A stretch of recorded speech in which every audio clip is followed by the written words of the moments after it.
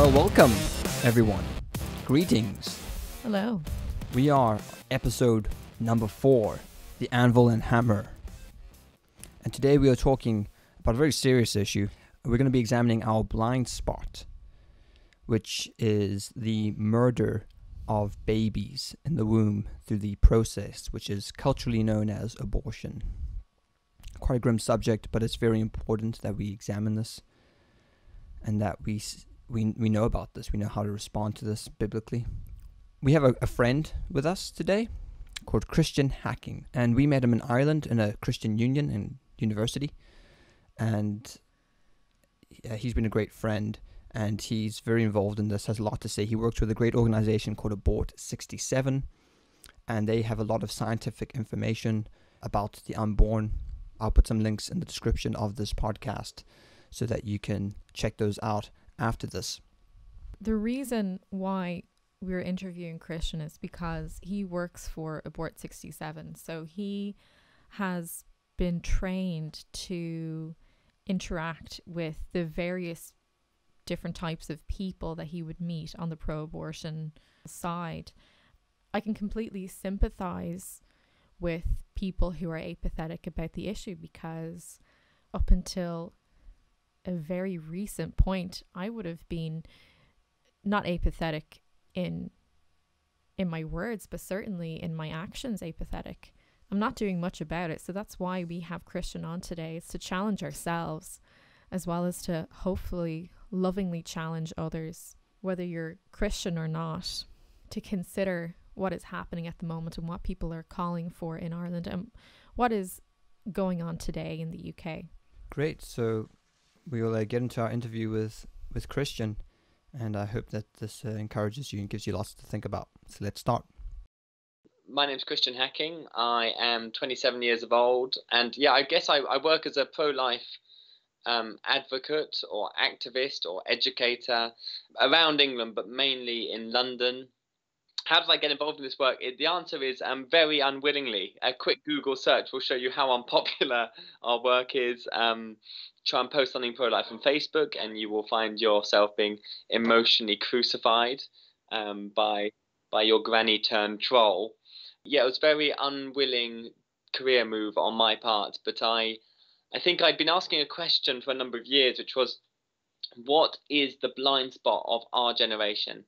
Just in the same way that cars have blind spots and individuals have blind spots, is it possible for a generation to have a blind spot? And so when we look back to kind of South Africa with apartheid, we see that the Dutch Reformed Church was not only not doing anything about apartheid, but it actually approved of it or found theological justifications for it. When we think of Nazi Germany and how did the Holocaust happen, well, we read more deeply and we realize that the established church in Germany was frightened of Hitler and didn't want to stand up against him, hence why Bonhoeffer and gang went off and formed the Confessing Church. And even in our own country, I think of Royal Britannia. Britannia rules the waves. Britain will never, ever be made slaves. True, we weren't, but it didn't mean we didn't make over 1 million slaves on the African coast. And again, sadly, we see the church was all too involved in the slave trade. Its interests are far too tied up. Of course, individuals would have said, oh, personally, I don't have slaves, or personally, I'm against the slave trade. But the slave trade was seen as being so interwoven in the daily lives of British people that to think of a slave-free culture was almost impossible for people at the time.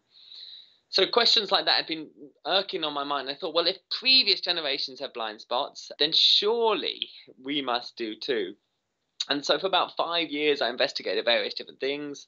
I looked into global warming a bit, looked into homelessness, looked into educational disadvantagedness. I looked into the ongoing problem of slavery and sex trafficking and cyber slavery, which is now rife around the world. 145.8 million slaves are still thought to be worldwide. But the thing about slavery is I thought people recognize it to be wrong now, and that for me made me think, no, maybe that's not the biggest blind spot. And then a friend of mine from Ireland, a GP down in Kilkenny, started sending me emails about the abortion question, and specifically around drugs and the morning after pill, and how does that work, and does that stop pregnancy from happening, or does it kill something that's been formed by pregnancy? These kinds of questions. And then this snowballed into bigger questions of abortion, and Ireland, abortion is currently illegal, and huge international pressure is put on Ireland to kind of modernize, to get with the rest of the world at killing their children. So this question really drew me in, and time again, I kept on emailing him back saying, please stop emailing me these links. I find this stuff all very scaremongering and frightening and leaves me with a bad taste in the mouth. But time and time again, he just would write back saying, but is it true? Like, are these facts real? Are these numbers real? And lo and behold, they are. And they are ginormous. They are in their hundreds of thousands in the UK. And suddenly, very unwillingly, I realized, gosh, I think this is it. I think this is the blind spot of our time, that from the moment of conception, it's scientifically correct to say a distinct, living and whole human being comes into existence. It's very hard to argue against that on scientific terms. And yet, we somehow in our society dispatch of them 800 times a day. And that was very problematic for me.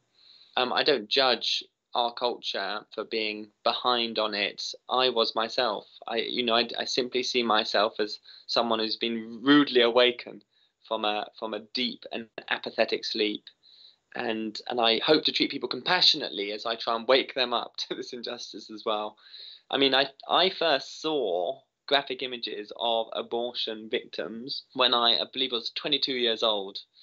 I didn't put any calories into fighting this injustice until I was 26 years old, I believe. And so I feel like the Lord was really kind to me and really gracious and really gentle with me. That was kind of a three-year period by which it took me to realize the injustice, to get active on it. And so I seek to try and be that generous and gentle to people I engage with. But yes, as Wilberforce once said, you can look the other way, but you can never again say you didn't know. So if you're listening to this podcast now, I'm sorry, I've kind of ruined your life. Now you know the figures. Listen on if you want to hear some more convincing stuff. But actually, yeah, you can't look the other way now. If it's true that the preborn child is a human being, then our culture is culpable of one of the worst mass genocides known in history, and the church must do something about it. So I believe there's 190,000 children murdered in the womb in the UK each year. It's around that, 190. So it's 180, 190,000. And last year, I think it was 184,000. What's the pandemic of this in our culture? Yeah, absolutely. So abortion was introduced in 1967 by a guy called David Steele as part of this Abortion Act. It came on the cusp of lots of kind of liberation of sexual ideals. Suicide was decriminalized, homosexual marriage was legalized to a degree, or certainly the criminalization of homosexuals was removed. And then we had this Abortion Act that came through. And initially the Abortion Act was designed as a kind of compassionate concession to extreme cases of rape, of incest, of when a child is so disabled in the womb that they're only going to live a few weeks or days, something called fatal fetal abnormality, or FFA. And yet, the terms that it was constructed in by clever people who were committed to abortion have allowed it to become abortion on demand. Last year, 9 children in the UK were aborted simply because they have a cleft lip. We all know people who've had cleft lips. We know we kind of get post through our doors of the smile train. We know it's a very curable disorder. We know it doesn't affect personality or intellect or social abilities one bit, yet 9 children last year were killed for that. Over 3,000 children were killed last year because they were disabled. I am a disabled man in a wheelchair. Of course, disability comes with economic burdensomeness, and you have to buy all kinds of equipment into houses to allow disabled people to live. You may have to liberate them to give them adapted vehicles to drive around, etc. But actually, it's so important to have disabled people in society. I often think a disabled person doesn't need to really be very good when they get to work. They just need to get to work, and they kind of encourage the workforce, And that's certainly my experience as a disabled user on buses. People they like having you around, and yet 3,000 are killed simply through disability.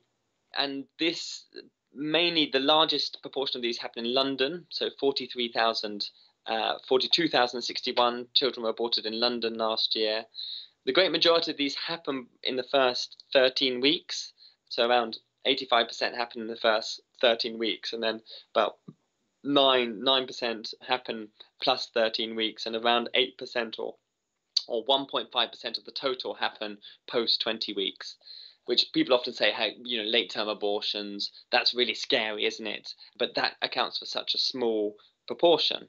And you're right, 1.5% is a small proportion of 190,000 children. But when you do the maths, that still works out to over 1,000 children killed at a stage where they definitely feel pain, they're moving, they're expressing gross amounts of human attributes that make them totally recognizable as a human being, although I would argue that's ultimately not just what makes us human. So yeah, the figures you cited at the start, I mean, when you engage with figures on this, you sometimes get, people have different figures, and the reason for that is because it's about who you're including in your figures. So, for example, the UK figure of 180,000 that you quoted last year is the figure of UK residents having abortions in the UK. If you tag on international residents, so the 3,000 and I think it's 3,600 around that figure that came from Ireland to have their abortions in our country, then you get up to about 190,406. It's the total number of abortions that happened last year in the UK. I mean, some of these large stadiums in London, football stadiums, they contain 40, 50,000 people. I mean, we're talking 9 or 10 of them. If they collapsed whilst the stadium was full at some, soccer final, there would be national mourning. The whole country would be brought to a standstill. Everyone would have a story to tell about someone that they lost. Or even if a child was run over, they were left on the street and a car was to run over them, there'd be national outroar. And then you would guarantee there'd be a bunch of laws passed and politicians standing up speaking, trying to pass laws to protect, children on the road safety.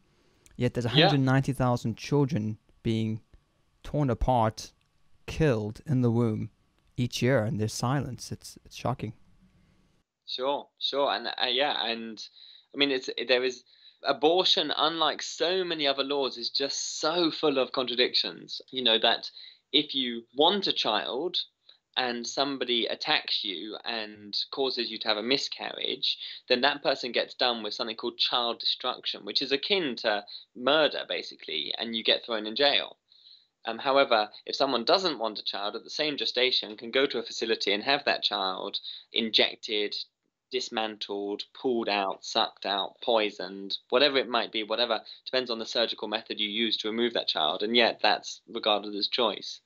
With our regard to disability, as soon as you're out of the womb, we will do anything for you. We will build a ramp into the 8th story of your house if necessary. We'll run an Olympics for you. We will get well aggy at anyone who seeks to stand in your way as a disabled person, as being a kind of barbaric, backward stance.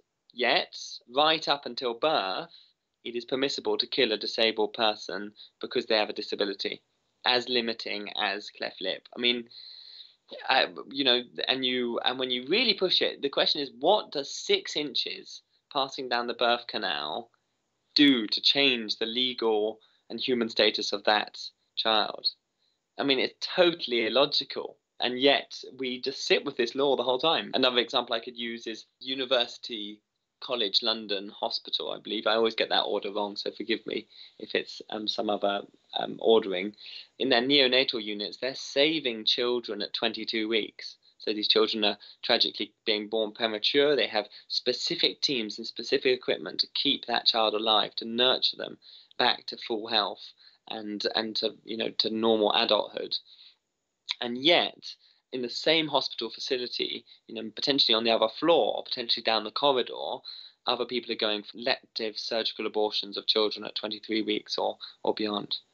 I mean, what does it say of our healthcare that in one room we're saving life, and I believe that is health, as the Hippocratic Oath defines, to cause no harm, yet in the next door room we're taking life, claiming it is a safe medical procedure, claiming it is access to healthcare. Yeah, it's all over the shop. We And sorry to interrupt you, you Christian. know, absolutely go for it. We personally experienced the side effects of abortion being allowed in this country when I was in my first trimester. Here, they're fantastic with your maternity care once you're after 20 weeks, because I think that's when they think, okay, your baby is, safe now. Looks like your baby, there's no chance, a lower chance of you having an early miscarriage now. So that's when they really, I suppose, they really pick up on your care. But when we first arrived here in the UK, we were here about six days, and I'll always remember it was the 5th of November, so I'm never going to forget that. Guy Fawkes Day, and I was here alone, and I would have been about 10 weeks pregnant, and I had a really big bleed. And Sean was away, he was at a conference. I had to get some church members to try and bring me to A&E. We went to a local hospital, and I was shocked at how I was treated while I was there. I was brought in to be assessed by a nurse to see how extreme the circumstance was. And he asked me, I not to be too graphic, but I was still bleeding at this stage. I was as white as a sheet. I was in shock. I was terrified that I'd lost the baby. A very unsympathetic man. And when he asked me how far along I was, I said I was about 10 weeks. And he said to me, "Oh, you're only 10 weeks." As if it doesn't matter if you've miscarried your child, you're only 10 weeks. Yeah, and I think it just shows you the culture around it, because then we had a 10-week scan, or was it 11-week scan? It was 11-week scan. And the amount of detail was phenomenal. You could see his fingers, you could see his heart beating very clearly, you could see him moving, you could see his spine, his brain, because as they moved the what's it called, sound, the ultrasound, as they move the ultrasound around the womb, you can see different levels of detail, and it was phenomenal. And to think that that's the culture, that's the mentality around such a precious little life is utterly shocking. Yeah, and thankfully, praise God, he was okay, but they didn't scan me straight away when I think they could have. They made me wait. A doctor told us we'd most likely miscarried.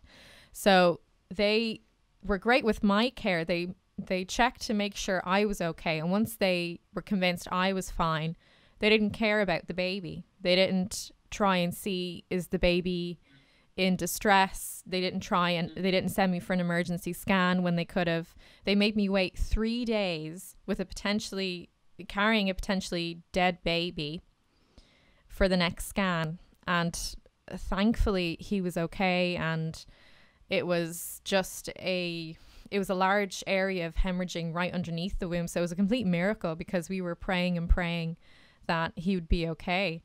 And praise God he was. But it was just a huge shock, the care here. And then things completely changed after 20 weeks.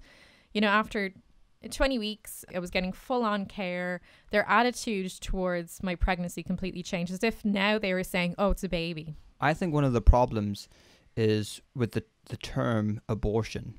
Because, Christian, if I was to say to you, "I'm going to abort you," you go, "What? That doesn't even make grammatical sense. What are you talking about?" What, you need to pull out of the Skype call early? Yeah. You only abort impersonal things. It doesn't make sense. You can't abort something which has personhood. You say, "I'm going to go and abort the spin cycle on my washing machine," or "I'm going to abort a project proposal for work." You abort impersonal things. You cannot abort things which have personhood. So I think when we use the term abortion, we are in a sense already conceding that which is in the womb doesn't have personhood. So I think we should call it what it is in reality. And I think we should call it murder. We should say, "Why are you for baby murder?" And if they contend with you on that point, well, then you're getting straight to the issue. It then gives us a foundation in which we can now get to the Christian gospel, which is where we want to take people. We want to engage this cultural issue so that we can point them to hope, that there's hope for your sin, there's hope for your murder in Jesus Christ. Well, I mean, to go back slightly, Sarah, I'm so sorry to hear of your experience, and yeah, it's dreadful that you're treated that way, but especially when the majority of children are being killed around 10 to 13 weeks. Of course, there's a total medical reluctance to really want to acknowledge and invest in them, and it just flows from the inconsistency there. And Sean, you're quite right that the whole debate is full of euphemisms, that we call it an embryo, a clump of cells, a fetus.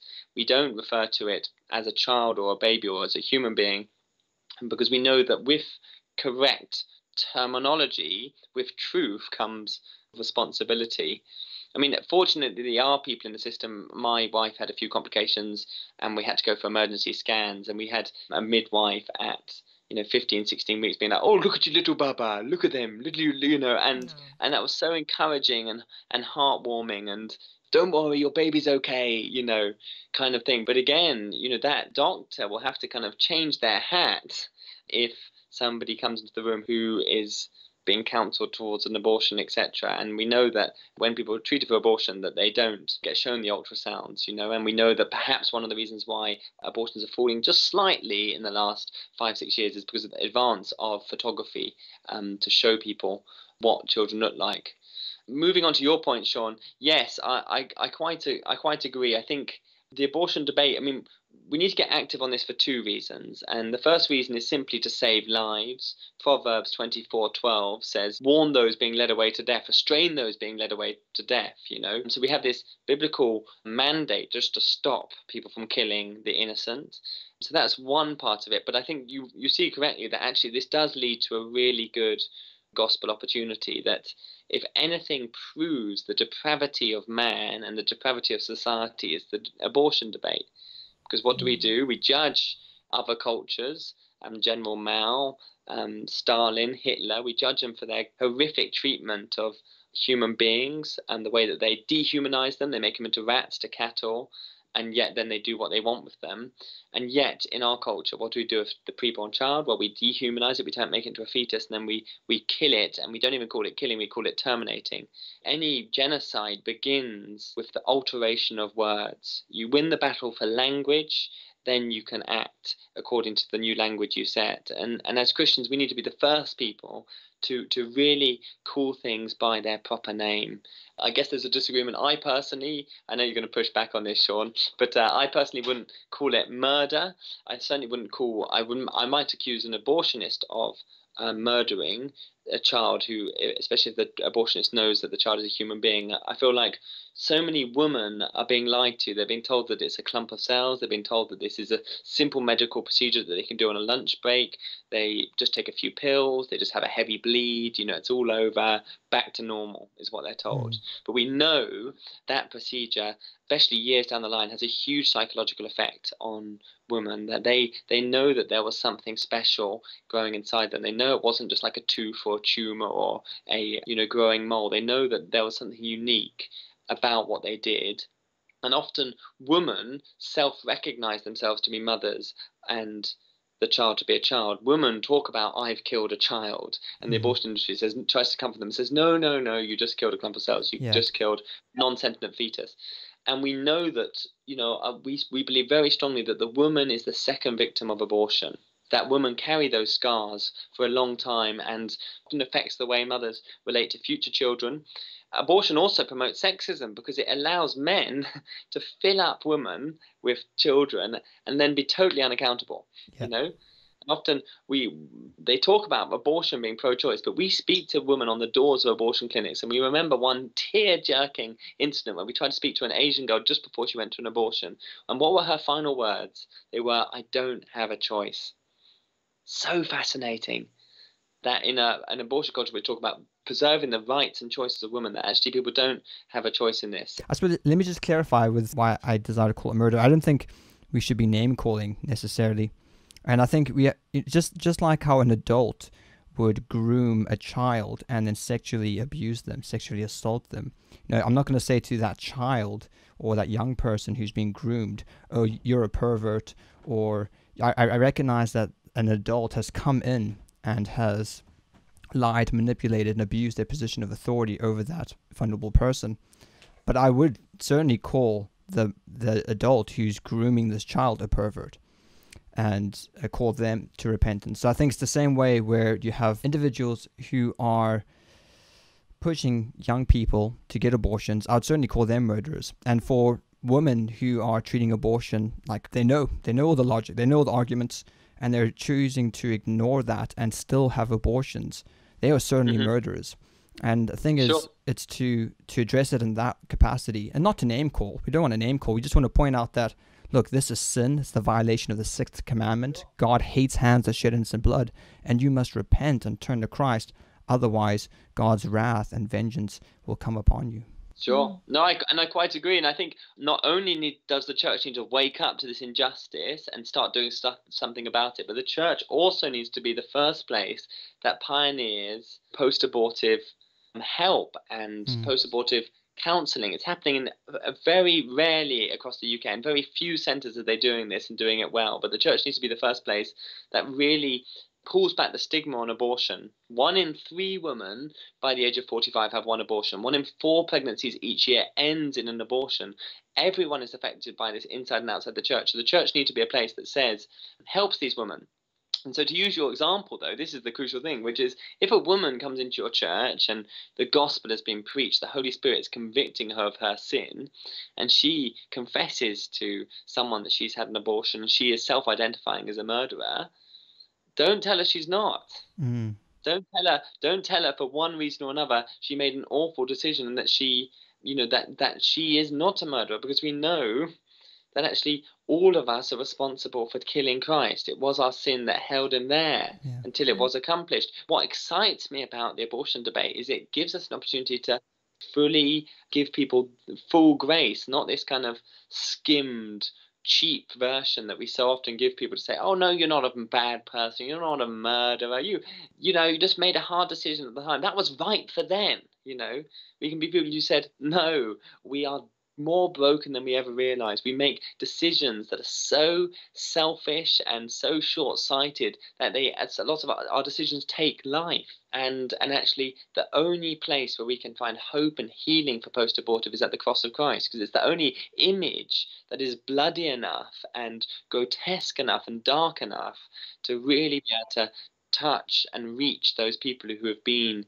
in those places. And of course, by his wounds we are healed. That through the cross, we have hope for post-abortive women, that they needn't be criminalized for their decision, that they can find forgiveness, that they can find redemption. There's also an element where Jesus taught that if you hate your neighbor, you have murdered in your heart. So it's to say that, yes, you've murdered your child, but I also am a murderer. I've hated my neighbor before. So you're not saying it as in a hypocritical way or as judgmental. You're just stating what the Bible says, and then you're pointing them to Jesus. You brought up a really good point when I was talking to you once, where you said that you show graphic images of victims who've been murdered through the process of abortion publicly, and one justification for that is because we see the crucifixion of Jesus was a very public event, and God chose to have a very graphic depiction of what sin looks like, and this is what it costs. So if you could comment on that, it'd be helpful. Absolutely, I'd love to. I mean, we deal with, often in a Christian's journey, when they can be persuaded biblically that the killing of the preborn is abhorrent in the eyes of God, when they can see that John the Baptist worshipped Jesus in a zygotic stage in Luke 1, when they can read with open eyes Psalm 53 or Psalm 1539 and realize that the preborn child is a human being, they often think, okay, I'm pro-life. But then they would say something like, but I'm not like those American extremists who have their images, I'm not like those people. Because actually Jesus is a God of love and compassion and grace. And often we have to contend against Christians who say that it is un-Christ-like to show an image of an abortion victim. To them I say, how well do you know Christ? Please. Because really, this is a man whose greatest act of love was to be crucified on the busiest day of the Jewish calendar, for the whole world to see. And Paul writes that this did not happen in a corner, all tucked away behind a closed door, kind of one at a time, come in and see this. This happened openly and publicly so that everyone could see. And it's a horrific thing because it shows us the depth of man's sin that Jesus had to come and do that. But it's a glorious thing because it says that Jesus loves us enough to come in to tell us the truth and to provide a way out. If you want to engage in a theological debate about graphic images, you're not going to win simply because the cross is a graphic image. It convicts us, but it also starts us on our journey of hope and redemption. So yeah, we think the use of graphic images is highly important in this debate. It's a witness to society to say this is what we're doing. It's trying to show people God's heart on the matter, to say what you are doing in secret behind closed doors in abortion clinics, this is what it looks like. Jesus even says that. He says, when the final days come, I will take what you whisper in the upper room and I will hail it from the rooftops. We're trying to do exactly like that in our work. Another theological justification we use is from Ephesians 5, which says, have nothing to do with the shameless deeds of darkness, but rather expose them. Francis Schaeffer, he wrote, every abortion clinic should have a plaque on it saying, opened with the full permission of the church. Mm-hmm. Because actually these clinics are everywhere and the church is doing nothing about them. As Christians, we need to expose the shameful deeds of darkness. We need to shine light on what's going on. And until we do, culture won't change. And we know that because guess who else used graphic images to make their points? The great missionary William Carey stopped widow burning by etchings of what happened. Congolese genocide was stopped by Christians who showed pictures of what was really going on. Wilberforce and James Thomas Clarkson, in the abolition of the slave trade, famously used images to show what was going on behind, far away in the West Indies. They brought it home so that people could see. And Martin Luther King Jr., of course, he wasn't against violent acts against people, but he didn't mind putting grannies into harm's way because he knew when a granny got hit by a racist policeman, people changed their minds. Another amazing example would be Emmett Till, the Chicago black boy. He was taken away. He was brutally murdered. His body was thrown into a local river. When his body was taken back, it was sent to his mother in Chicago, and the police said, look, don't make much of the body. It's very disfigured. But the mother said, no, I want people to see what racism really looks like. And so she bravely did an open casket at the Chicago funeral, this bloated body with a bullet hole in the head. Emmett Till's picture of him as a handsome 14-year-old was on the lid of the coffin. But America was forced to confront the reality of its racism. And that event is said to be the first big media campaign of the civil rights movement. And so when people say don't use images, one thing we can say right from the off is that Jesus isn't on your side and history isn't on your side. You mustn't think that to change minds successfully, you're going to be popular. Jesus famously said, no servant is greater than their master. If they're going to persecute me and mock me, then they're going to persecute and mock you too. That if they're going to kill me, they'll kill you too. And yet, so often as Christians, we think we found a better route than Jesus, that we found a way of being Christ-like without suffering like he did, without being maligned like he did. And really, it's not biblical, and we're missing out on a whole bunch of fellowship of sharing with him in his sufferings. And yeah, it's the way to live. It's painful, but it's wonderful. So you work with an organization called Abort 67, and you have lots of public displays where you engage with people. Could you just give an example of what is the most common objection you have, and how do you respond? Or what is the most common argument for the pro-murder side, the pro-abortion side, and how would you answer that objection? Sure. So we do displays around the UK. We're actually midway through an Awakening tour, which is taking images around the cities of the country: Leeds, Birmingham, Manchester, Cardiff. They're actually in Cardiff today. I'm going to Oxford and to Liverpool in the next month or so. And we put up these images. We put warning signs left and right and across the road so that anyone of a fragile disposition doesn't have to see the image. We contact the police, so it's all totally transparent. We're not a protesting group. We're an educational group. And when we do these images, it's not long before you get people coming straight at you. And one of the greatest objections you ever hear is, that's not a human being. That's not a child. And which we say, why? Well, why is it not a child? And then basically people have a whole set of different reasons as to why preborn children are not children. The four main ones of them you get is size. level of development, environment, and dependency. Now, conveniently, they spell SLED. It's really easy to remember. But these are the four main arguments people will use to try and persuade you that it's not a human being. If it's not a human being, you can do what you want with it. So take, for example, size. Let's say it's not a human being because look how big it is. Teeny. I mean, how can that be a human? To which you say, okay, so what is it about size that makes us more or less human, right? So a 2-week-old child is less big than a 1-year-old child. Is it more okay to kill a 2-week-old than a 1-year-old? And they say no. You say, why not? And they go, because it's both human. So what you're doing is you're taking the argument that they use to justify killing a preborn child, and you just apply it to a born child. And it's a technique called trotting out the toddler. There's a guy called Scott Klusendorf who explains it much better than me. So let me do another example. So let's do level of development. So they say, that's not a human being. And you say, why is it not a human being? They say, well, it's not developed. To which you say, okay, well, I have with me a 2-year-old child, and they've still got milk teeth, and they're not sexually mature, and their bones aren't fully grown, and they're still learning lots at school. They're still developing, right? Okay, yeah, they're developing. Well, would it be okay for me to kill them because they're not fully developed, say like a 25-year-old adult? No, of course not. You can't do that. Why? Well, why not? Well, because they're human beings. To which you pose the question, so what is the difference between that and the preborn child? Could I add as well, because we don't just live by ourselves. We live in a society. We're dependent on the milkman to bring milk to the shop so we can have milk in our cereal. So if I was to take you and put you in a desert naked, how long would you survive?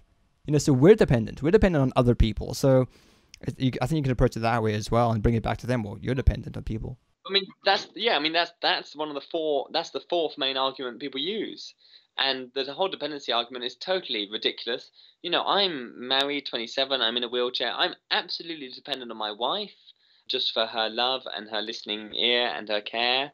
I'm absolutely dependent on my mother, my parents, who still help me out financially. Believe it or not, being a pro-life educator isn't the most lucrative career around. Yeah, the dependency question is totally farce. People say, well, it's attached to the mother and by the umbilical cord, that must make it more dependent. So what is it about our humanity that changes whether we're fed through the stomach or in the mouth? For example, I'm a disabled man. In rehab, I made numerous friends. Some of my friends can't eat through their mouth. They have special stints that go straight into their side. They get given this kind of pasty mixed of just pure nutrients with no taste, and it just goes straight into their small intestine, and their small intestine tries to digest it. Are they less human because that they can't eat through their mouth? Like, absolutely not. Why? Because what makes us humans isn't how we eat. What makes us humans is our genetics, and most importantly, what makes us humans is that God has put His image into us. That we're made in the image of God, and that He puts His Spirit into us that we may breathe His life. In another huge one, they say they're not human because they're not conscious. So I say, well, every time I go to sleep at night, do I become less human? At night is our society full of subhuman beings that if you accidentally stamp on a sleeping person and kill them, the court of law says, well, to be honest, at that point in time, they weren't really human. You didn't wake them up whilst you stood on them, did you? No, brilliant. No, sorry, not having to say that. No. Acquitted. Out you go. So there's another one you probably hear a lot is, well, what about rape? And I always found this argument very strange because I don't see how the crimes of a father affect the life of the child. But how would you respond when someone says, yeah, well, in the cases of rape? Well, so when dealing with that objection, one thing you have to decide immediately is whether it's a genuine question coming from a compassionate place that is actually concerned about, an underage mother that may be raped, or, and that is kind of what you would call an inquirer, or whether that person is actually using rape as a smokescreen to push their own abortion agendas. And so a simple question you can ask to try and decide whether they're in one or two of these categories is if you say to them, okay, just for the purposes of this conversation, if I was to say that abortion should be wrong except for the case of rape, would you agree with my position? And if they say yes to that question, then you probably know that you're dealing with someone who's just genuinely concerned about a mother. Now, I think their concerns are inaccurate and they need to be reasoned with on those demands. But it's coming from, we have to give them their credit, it's coming from an okay place, you know. But there's another person who actually, they ask the rape question. They say, well, what about rape? What about abortion for the case of rape? And you say to them, okay, so for the case of rape, if I allowed abortion, would you ban all other abortions? And they say, no, of course not. Yeah. And so then you say to them, okay, so are you using a rape objection, of which there are women who have been raped, underage women who have been raped, are you using that objection in order to crowbar your abortive argument? Because if so, how dare you use that poor victim as a kind of political tool in your argument? So that's the first thing you need to decide, is where they're coming from, and you need to have wisdom about this. And this is why, as Christians, we're very well positioned with this stuff, because we need to have just wisdom to know who we're dealing with.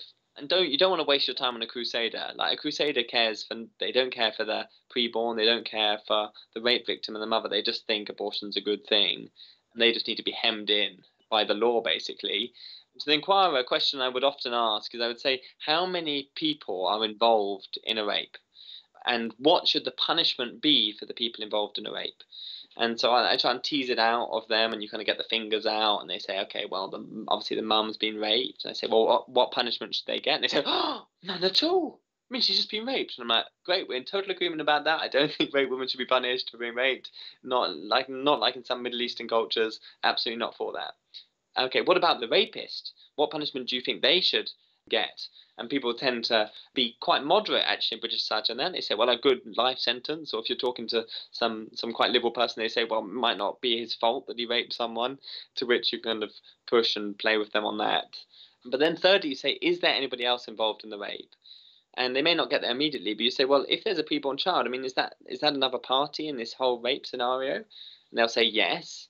And then you pose exactly the same question that you have for the first two groups, which is, you say, what punishment should they get?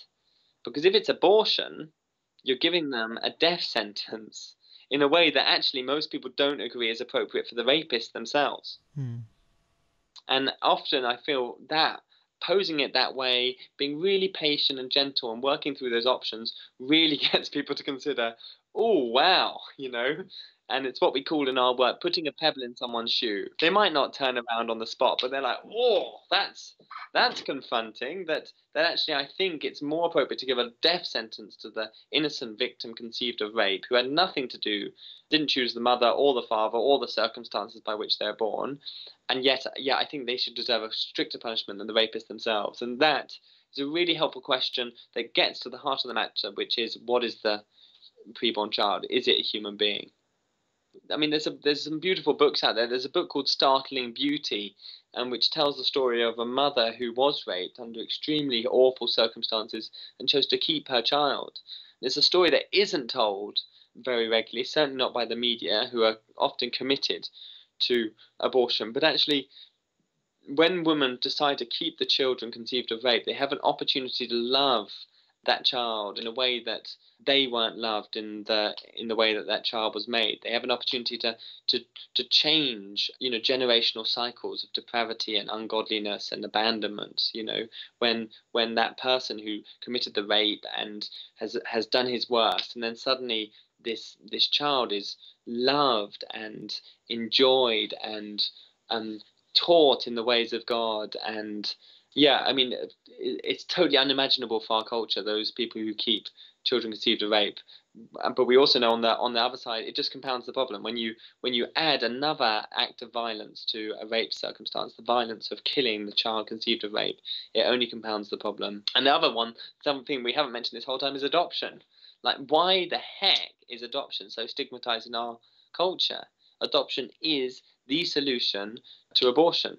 And yet mothers assume it's somehow more degrading and more shameful to put your child up for adoption than it is to have them dismantled in the womb. I mean, the church has to be the first to respect women that go for adoption. We shouldn't shame the single mum on a council estate who gives their child up for adoption. We should praise them, saying that is a far better solution. For the Christian, adoption is a wonderful example of the gospel. We have been adopted by God into his family. So how better to live out the implications of the gospel message than to adopt a child? Absolutely. And we think theology is just book reading. rubbish. The theology is living it out. And yeah, if you adopt a child, your theology on biblical adoption, as written about in Romans, will come into whole new illumination. Like, and yet, these Christian families are so dead set on their 2.4 children. I always feel bad for that 0.4%. I mean, what are they? Just up to the shin.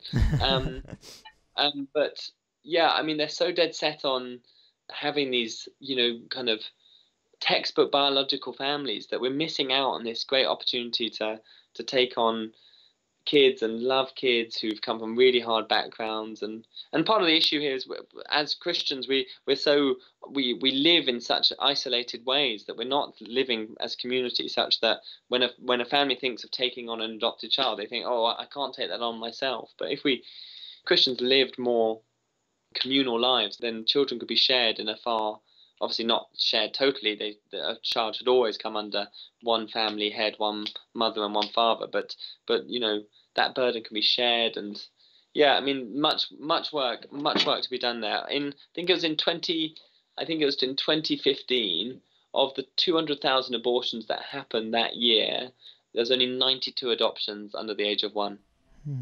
I mean, yeah, adoption culture has to change as well. So, Christian, we've sort of come to the end of our time, but before you go, if you could sort of point people in the right direction. If people have listened to this and they say, oh, look, I'm sort of becoming, this has really brought a new perspective to me, I want to get involved, how can I help? What can I do? Could you point us in the right direction?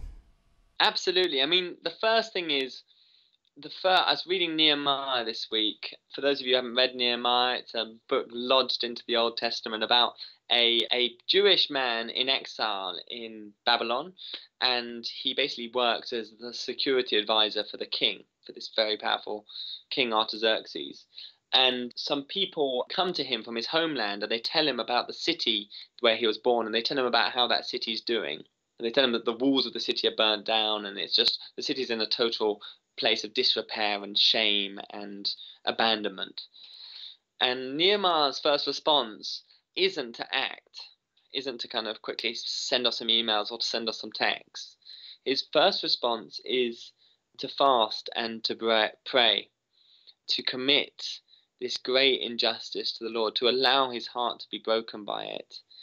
And if you're listening to this, praise God for you. Thanks for listening to this. But we don't need people to get involved suddenly and then to get discouraged and then never see them again. We need people to have their hearts deeply broken by this issue. We need people to engage with the facts, to hear of the reality of abortion, and first of all just be broken by it and convicted to the core as to how big an issue this is. So my first request would be, listen to this, get together, pray about this issue, read the scripture, see what the Lord says about it. Because unless you're convicted, you're never going to have the batteries to be able to act upon it in a sustained way that we need to change it. As to what you do next, fortunately, there aren't many pro-life organisations out there in the UK. There's a handful. Some of them were formed by Catholics. Our one is non-Christian, so we accept people from all or no faith backgrounds, although much of our leadership is Christian. But you can join a street display. You can get part of our Awakening tour. Sean is visiting the Awakening tour in Manchester, I believe, so they can come along to that. You can start working out where abortion's happening closest to you. You can start witnessing to the fact of abortion near to where you are. If you can persuade your parents to adopt, you can write some letters to MPs. You can get live on social media, and you can start engaging with people on social media on this issue. You will be shot at, you will be maligned, but if there's enough of you, and if you're loving enough and consistent enough and compassionate enough, then we will see the social media debate change. So those are just a few options. Have your heart broken, first of all. Let this lead you to prayer, and then basically speak to Sean and work out where you think the best way to start fighting this is. Of course, we would love to see you at Abort 67, would love to, but first be convicted that this is an issue. Yeah, and keep it gospel-centered. Point people to the Savior. Yeah. Jesus Christ is the only hope in this dreadful environment. So I just want to end by reading 1 John chapter 4, verses 20 to 21. He says, "If someone says, 'I love God,' and hates his brother, he is a liar. For he who does not love his brother whom he has seen, how can he love God whom he has not seen? And this commandment we have from him, that he who loves God must love his brother also. Yeah. So if you're saying you're a Christian, this isn't something you can be passive about. If you're saying you're a Christian, this isn't something you can be apathetic about. If you can't love humans whom you have seen, it is impossible to love God whom you have not seen. So I want to encourage you with that. And Christian, thank you so much for joining us. Well, thanks to Sarah for sharing her personal testimony about how she's been treated. I mean, that's very powerful. I mean, and especially we need more doctors and midwives to be informed and live on this. But yeah, thanks so much for listening. Thanks for having me. I hope I spoke some sense. Thank you so much for joining and listening to that. I personally have a struggle with this area. I must always remember in James it says that we're to be slow to speak, quick to hear, and slow to wrath, because the wrath of man does not produce the righteousness of God. And there's an indignation, there's a zeal that sort of wells up within me. That's why I've sort of been hesitant to really speak about this publicly to a great degree myself, because I find I can end up sinning or hating those who murder children, when really there needs to be grace and compassion showed to all people. You know, Paul, the apostle, murdered Christians and Christ saved them. So for those who are murdering children or who are calling for the murder of children, it is so easy for God to save those people and to draw them into his kingdom. And we mustn't forget that these enemies of ours potentially can become our brothers and sisters, and we need to love them and show compassion to them and be gentle and gracious with them. I hope you, after listening to this, can understand that we don't want to downplay the sinfulness of sin. We want to speak truthfully. As Christians, we're obligated to speak the truth, and calling it anything other than the murder of a child is to lie, essentially. To say that it's a termination of a pregnancy, it's the killing of a fetus, it's really to downplay the sinfulness of sin. If we downplay the sinfulness of sin, we are ultimately robbing Christ of the glory of the cross. The cross does not seem as spectacular, as wonderful that it truly is if we downplay the sinfulness of sin. I hope that you will think about that. And we understand that people listening who disagree with us on this topic might be taking great offense at being called a murderer, or they might severely oppose some of the tactics that Christians share that they do, like graphic images. And what we want to help you see is that we're not saying these things because we hate you. On the contrary, it's because we love you. And it's an uncomfortable topic. People, even those who are calling for abortion, don't even like to talk about the fate of the unborn. They don't even like to talk about the process. They don't even like to talk about the procedures, how abortions are performed, what'll happen to the baby once it's killed. They don't want to face the reality of what they're calling for because it's so horrid. They somehow in their minds have detached quote unquote women's choice, or the quote unquote right to abort your child, with the reality of what will happen to that unborn baby. And you need to think about this. You need to think about what you're calling for. And that includes the church. It's so easy to embrace comfy Christianity, and a Christianity where we're not challenged, where we're respectable. Exactly. Respectable. As Christians, we really need to face the reality of abortion. We need to, as Christians said, be broken, and we need to face what it really is. We have to be on the right side of history in this issue. And it needs to start with me. It needs to start on an individual basis where we need to surrender to God. We need to stare abortion in the face for what it really is. And we need to do something about it. We need to take the unpopular path, and we have to pick up our crosses and deny ourselves. When you do, hopefully, stare abortion in the face for what it truly is, look to Christ. Don't just look at abortion. Look past it to Christ. So much wickedness happens in this world, and it can be easy to become discouraged. But we must firstly remember God redeemed us. He saved us. He can save others. And one day he will vindicate. He will bring justice in the world. He will vindicate the lives of the unborn, and we must remember that. As Titus chapter 3 reminds us, it says to speak evil of no one, to be peaceable, gentle, showing all humility to all men.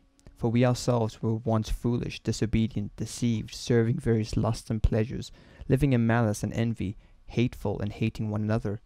But when the kindness and the love of God our Saviour toward man appeared, not by works of righteousness which we have done, but according to his mercy he saved us, through the washing of regeneration and renewing of the Holy Spirit. So to keep that in mind when engaging on this issue. I want to give you an update for the Armoury board game before we wrap things up completely. I've been looking at manufacturing the game, so yes, no more printouts. The game will be in a proper box you'll be able to order and pay for. However, So exciting. when designing the game, I didn't have manufacturing in mind. So it means that the game would cost a lot to manufacture. So I've been seeking to reduce costs. And one way of doing that is having a lot of components on the website that people can access online. So when they're playing, they can open up their phone and they can look at some of the questions and look at some of the things that are needed in order to play the game, which would greatly reduce manufacturing costs. Some very exciting ideas. So one thing I'm working on currently is getting the player UIs, which is sort of determines how many points each player has and what armor they have and how strong they are and how they're progressing, what abilities they can do. Trying to implement all of that on the website so that you have sliders that you can actually move on the web, and you can hit buttons that put on gear. The issue is this isn't my area of expertise. I'm not a programmer. So I'm currently trying to learn ActionScript and how can I implement this in the website. Otherwise, I would have to employ a freelance programmer, and I've asked around, got some quotes, and it's going to cost about 200 or 150 or 200 pounds to hire a programmer. So if that's something you want to see be implemented quickly, there's a page on the Armoury under the Games tab, under Player Tools. There's a button to donate for that specific cause if you want to see that come quickly. Otherwise, it's going to take a while until I learn the skill and I can actually implement this myself. And obviously that all speeds up the manufacturing process, because once this is done, I can then work on actually manufacturing the game and getting it into your hands so that you can play at home with a professional quality product. So, and something that will last a long time and generations. So not offering any perks at the moment, just because there's still a lot to work out and I don't want to offer things that I can't deliver, but I certainly seek to compensate those who do donate. I will keep a record of your emails and a record of those type of things, and I could seek to compensate you in the future. But just want to keep you updated on that, and if you could keep the whole project in prayer. It's a lot of work that still needs to be done, and I really hope that can bless you and your family in the near future, God willing. So thank you. Yeah, we would just ask you to pray about the topic of abortion. We hope that this has challenged and encouraged you. Share it with friends or family who are on the fence about this topic, or we really just need to bring this issue to prayer. It starts with the individual. It starts with us. Yeah. Well, thank you for joining us, and may God keep you and bless you in the name of the Lord Jesus Christ. Amen. Amen.